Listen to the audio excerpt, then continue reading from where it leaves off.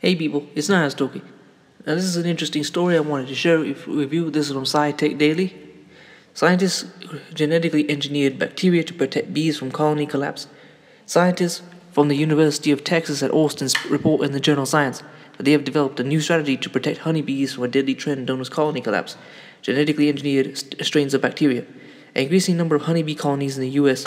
have seen dwindling numbers of their adult bees. According to a national survey, beekeepers lost nearly 40% of their honeybee colonies last winter, the highest rate reported since the survey began 13 years ago.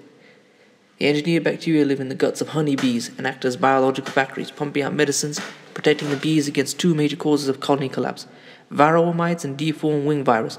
Researchers believe their method could one day scale up for agricultural use because the engineered bacteria are easy to grow. Inoculating the bees is straightforward, and the engineered bacteria are unlikely to spread beyond bees. Unlikely. It has direct implications for bee health, said Nancy Moran, a professor of integrative biology and the primary investigator on the study. This is the first time anyone has improved the health of the bees by genetically engineering their microbiome, added Sean Leonard, a graduate student and the first author of the study. Varroa mites and deformed wing virus often come together. As the mites feed on bees, they can spread the virus, while also weakening the bees and making them more vulnerable to pathogens in the environment. To address each problem, the team engineered one strain of bacteria to target the virus and another for the mites. Compared to control bees, the bees treated with the strain of bacteria targeting the virus were 36.5% more likely to survive to day 12. Meanwhile, varroa mites feeding on another set of bees treated with the mite targeting strain of bacteria were about 70% more likely to die by day 10 than mites feeding on control bees. According to the American Beekeeping Federation, honeybees contribute nearly $20 billion each year to the value of U.S. crop production. They play an enormous role in global food production. Without honeybees, dozens of crops from almonds to berries to broccoli would either vanish or produce significantly less food. Like humans, honeybees have an ecosystem of bacteria in their guts called microbiome, and also antiviral defense mechanism called RNA interference, RNAi, that helps the body fight off certain viruses called RNA viruses. When an RNA virus is introduced, it produces molecules called double-stranded RNAs that a healthy cell detects, triggering an RNAi immune response. Usually only get signs of these molecules when an RNA virus is replicating, Moran said. It's a signal that this might be an evil thing and you should attack it. To promote a helpful RNAi response to the virus in bees and trigger a lethal RNA response to the mites, the team introduced modified bacteria to hundreds of bees in a laboratory setting. Sprayed with sugar water solution containing the bacteria, the bees groomed one another and ingested the solution. The team found inoculating young worker bees with the engineered bacteria led the bees' immune system to be primed to protect them against the deformed wing virus, which is an RNA virus, and cause the mites' own immune systems to fight against and ultimately kill them.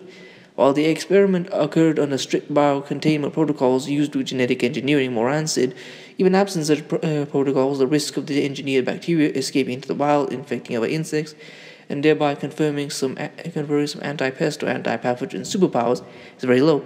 The type of bacteria used are highly specialized to live in the bee gut, can't survive for long outside of it, and are protective for a virus that strikes only bees. Still, further research will be needed to determine the effectiveness and safety of the treatments in agricultural settings. Another benefit of the approach is for researchers to use as a tool in studying bee genetics.